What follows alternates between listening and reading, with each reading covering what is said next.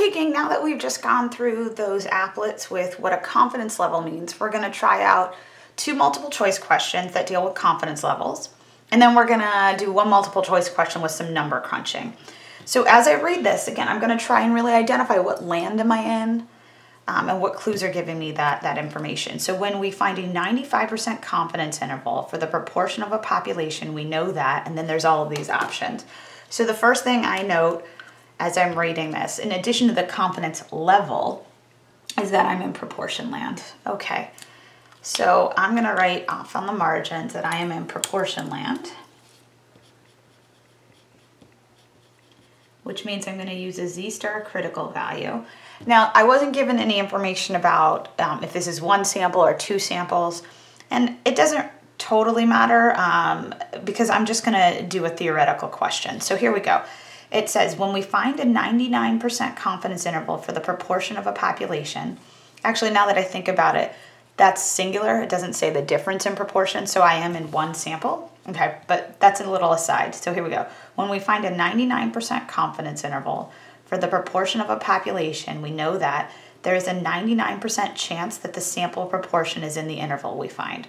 Well, so there's a whole bunch wrong with that sentence. The first thing is right here. Your sample proportion is always in your interval. That's how you construct your interval. So if I go back to that original formula, right, there's my sample proportion. It's always in my interval. It's in the middle of my interval because we take our sample proportion, we add a margin of error to it to get an upper bound, we subtract a margin of error from it to get a lower bound, but always dead set in the middle is your statistic, your point estimate. So that sentence, just based on the fact that it says sample proportion, is wrong. But the other thing is right here, this 99% chance. All right, the 99% is not referring to what's happening in your one individual interval. It's referring to what's happening if you were to take repeated samples and construct repeated intervals. All right, so there is a 99% chance that the population proportion is in the interval. Well, now they've changed it at least to population proportion. That's better, but this is still off. There's not a 99% chance the parameter is in there.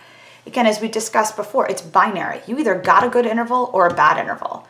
It's 0% or 100%. The 99% level refers to, again, if we took sample after sample after sample and constructed interval after interval after interval, about 99% of all of those intervals, right? Law of large numbers with all of those intervals would contain the parameter. So this is off as well. All right.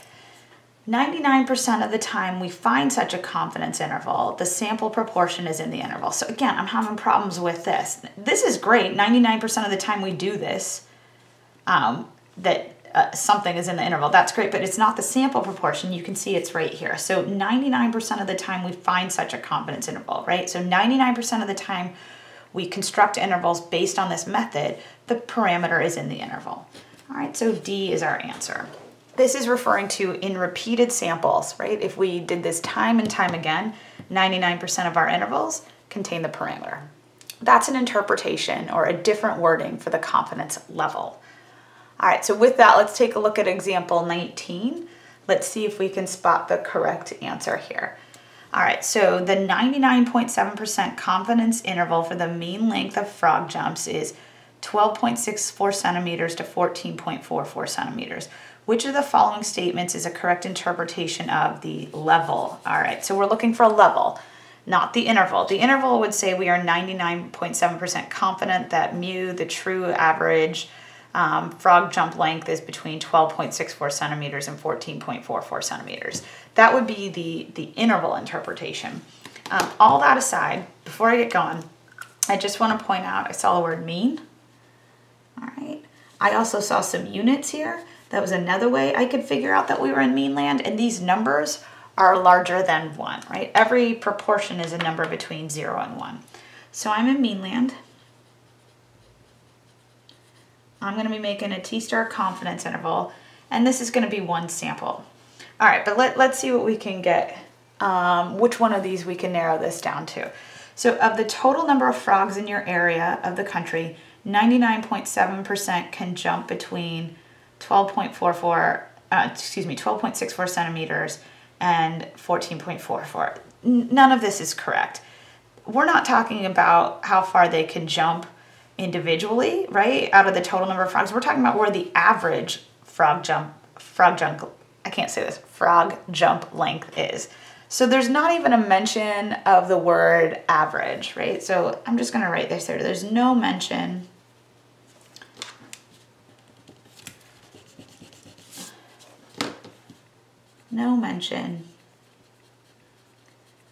of mean frog jump length. That's not it. All right. Here, there's a 99.7% chance. That always kind of just is a red flag. I'm like, I don't know. There's a 99.7% chance that the mean length of frog jumps falls between 12.64 centimeters and 14.44 centimeters. So I'm liking all of this, right? This looks great, but it's the chance that's incorrect. Again, it's either 0 or 1, all right? I should say 0% or 100%. I either got a good interval or I didn't. This 99.7% does not refer to my individual interval. So this is not the correct sentence, okay? All right. So then let's keep on going with this, see what we can find here. So if we were to repeat this sampling many times, all right, so that's looking good already. That's a level, right? If we were to do this many times, 99.7% of the confidence intervals we could construct would contain the true population mean. There it is, right? If we repeated this experiment and constructed interval after interval after interval, 99.7% of them would capture the parameter. Let's just see what this last one says. So 99.7% of the confidence intervals we could construct after repeated sampling would go from 12.64 to 14.44. So I like that they talk about repeated sampling, but not every confidence interval is going to be exactly between 12.64 and 14.44. I mean, you can imagine if you took a different random sample of frogs, you get a different upper bound and lower bound, most likely. All right, there's some variability there on that sampling distribution. All right, so with that, C is our answer to this one. So those are, again, 2 multiple choice questions that are really focused on interpreting the level of your confidence interval. All right, so let's take a look at example 20, and that'll round out this chapter. Okay, so this is a random sample of adults found that the average, I'm going to see that as a buzzword, right? Because I always want to figure out, am I a mean land or my proportion land?